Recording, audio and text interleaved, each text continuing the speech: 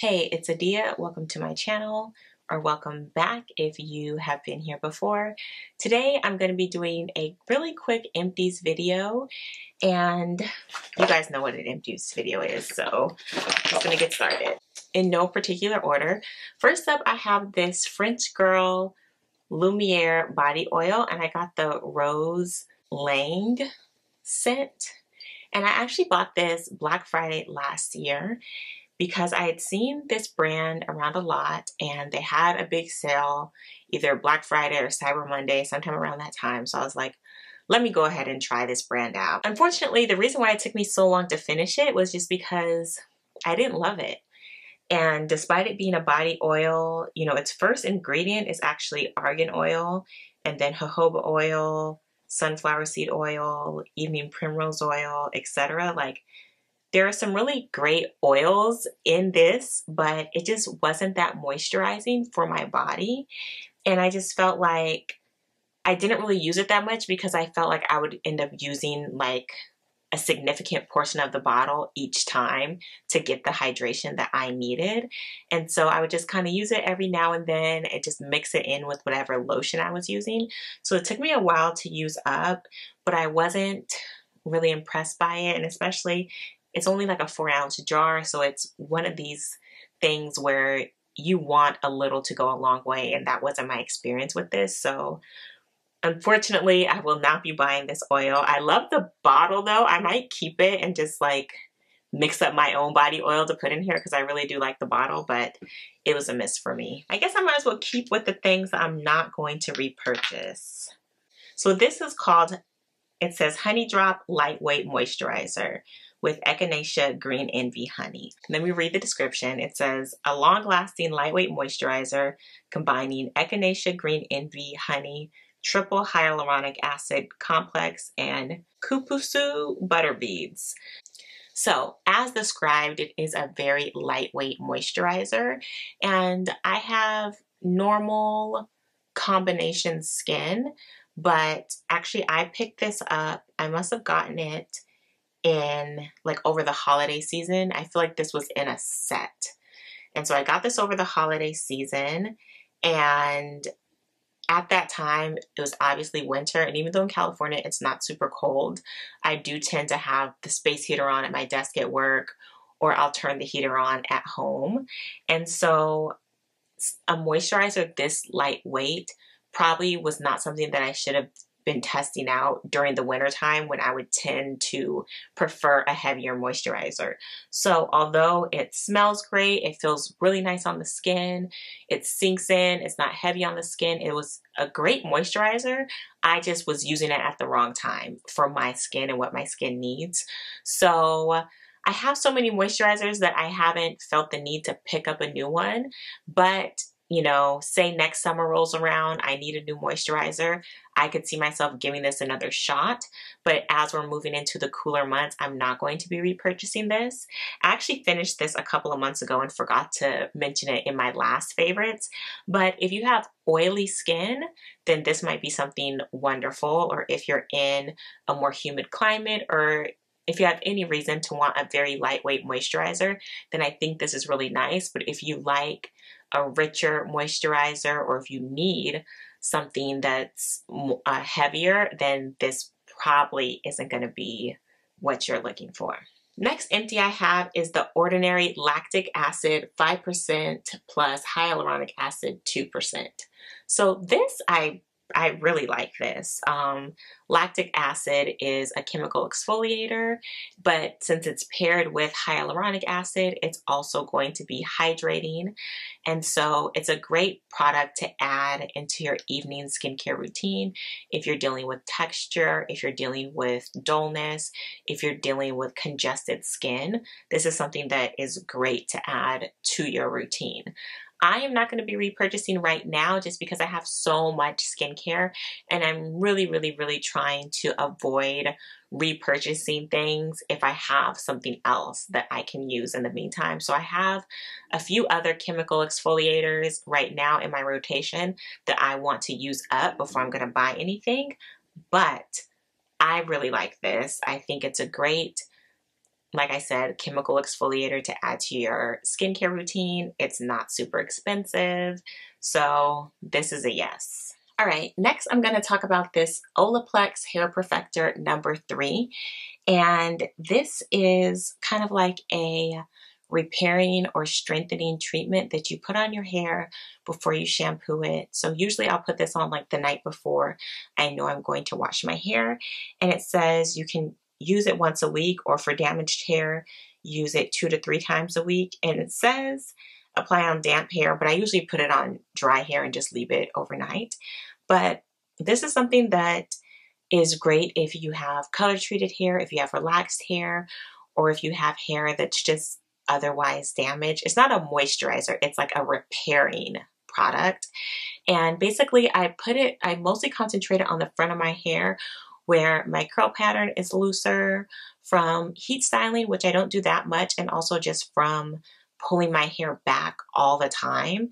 Up until like the last maybe 2 months, I would wear my hair pulled back in like a really tight bun, like several days a week, just because it's easier, but it means that the front of my hair just doesn't curl up as much.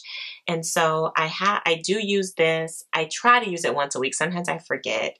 I would love to commit to using it twice a week, but I just forget, and it's such a small bottle, and it's pricey for this size bottle. I'm just like, I don't want to be going through like 2 bottles of these a month because each bottle is like $28, but it works. I repurchased this just like a couple weeks ago when Sephora had a sale, and it really does work to repair your hair. So I recommend this without a doubt, but it is pricey. Next, I'm talking about this Cake Marshmallow Mask and Scrub.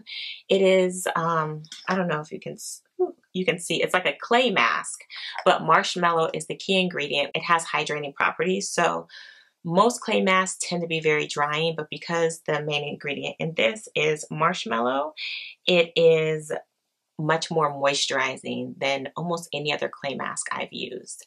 So I've mixed this with water. I've mixed this with rose water. I've added like a drop of oil to it as well. I really like this mask. It's something that will help like decongest my skin, but it's not going to leave it super dry or tight or anything like that, like most clay masks.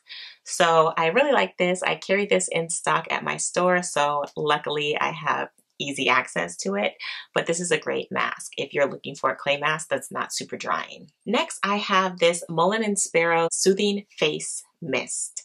This is another product that I carry in my store, and this is great for oily skin or combination skin or skin that is reacting to something. And I say that because it has lavender and spearmint essential oils in it. And so, of course, lavender is very calming and soothing. Peppermint is very cooling and also soothing. So this is great. And I use this a lot this summer, like from being in the sun and you want to just like soothe your skin. It's really great for that. It's astringent as well because it has the witch hazel. So this is also wonderful after you've been like tweezing your eyebrows, or if you've done any kind of like plucking, waxing, threading, anything like that on your face where your skin is irritated and you want to make sure you close the pores so you don't end up with like breakouts after you go through any kind of hair removal. So something like this is awesome for that because of the witch hazel and the lavender. This is just something I used a lot this summer because I was in the sun so much, so I felt like my skin was more prone to reacting. So I love this. I will definitely continue to use it, like I said, or I don't know if I did say, but this is also something that I carry at my store, Coveted Beauty. Next, I have this Josie Maran Argan Oil, and I pretty much always get these argan oil things when I see them as the Sephora bonus things. I don't know if this was something I got as one of the Sephora perks or if this was like in a set or something like that, but I always travel with some kind of oil that can be used on face, hair, and body. And it's often this Josie Maran argan oil because it's just nice when traveling to just have something that can be used all over. Like you can mix this in with your hotel lotion because I feel like hotel lotions are usually not very moisturizing at all. I can put it on my hair, I can put it on my cuticles, I can put it on my skin if my skin is feeling like, on my face if it's feeling really dry after traveling.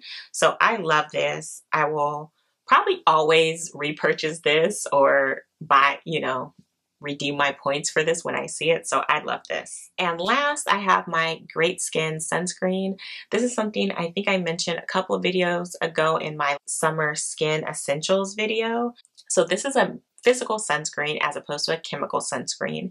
Many people prefer physical sunscreens because they don't have the same harsh chemicals. They can be less irritating to your skin, and certain chemicals in chemical sunscreens have been linked to adverse effects to your health. And so that's why many people prefer physical sunscreen. This is my physical sunscreen of choice. I love this one. This is like my go-to everyday sunscreen, and the only time I don't wear this is if I know I'm going to be sweating a lot, because it's a physical sunscreen. So if you're sweating or swimming or anything like that, basically it's going to be washed away, whereas a chemical sunscreen is often going to be more water resistant. And so if I know I'm going to be sweating a lot, or if I'm going to be like in and out of the pool, then I will more likely opt for a chemical sunscreen like the Glossier one. But most days I'm just going to and from work. And those days I use this one. So that's my little sunscreen spiel. I will link a blog post going more in depth about the difference between different types of sunscreen so that you are educated about it and can choose for yourself what you prefer to wear. So that's it on my recent empties. Let me know if you guys are curious about anything that I've mentioned. I do hope to have a skincare routine video coming up soon, or maybe not a skincare routine, but like my most used skincare things. I think I'm going to try to do something like that pretty soon. But if you have any other requests on videos you'd like to see, definitely let me know. Thank you so much for watching. Please do not forget to like, comment, subscribe, and share. It means a lot to me, and I will see you in the next one. Bye.